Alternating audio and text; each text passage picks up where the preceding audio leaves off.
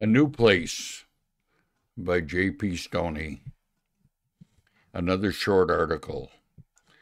In Exodus and Joshua, we find two great parts of the work of Christ typified, the one by the Red Sea and the other by the Jordan.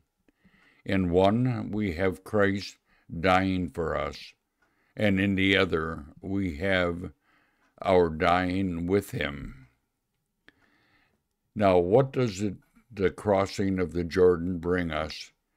In Exodus 15:17 tells us, "Thou shalt bring them in and plant them in a mountain in thy inheritance, a place that thou, Jehovah, has made thy dwelling, the sanctuary, Lord, that thy hands have prepared." In the epistle to the Colossians, the Red Sea and the Jordan correlates. We are brought to God, but there is another thing, and one which we have particularly to learn, even that we have died with him. Now in Colossians 2:20, we have died with Christ from the elements of the world. We have ended our history, and particularly we have a new place. His death puts us outside everything. His death, for which removes all between God and us.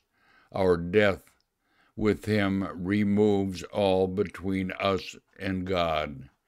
At the Red Sea, the enemy's power was completely broken.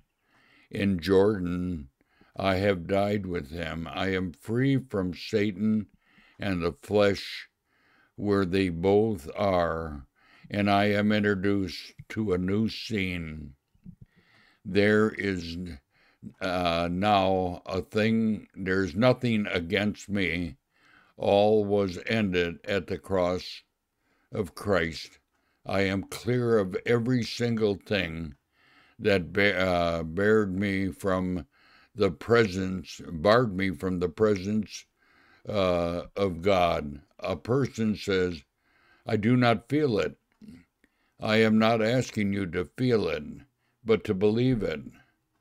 The thief on the cross, a man who was scandal to the Jews, an offense to society, and taken from the lowest depths of shame and misery and put into the brightest and most blessed place in company with Christ the day he was in a new place that day. And that's where we stand as well.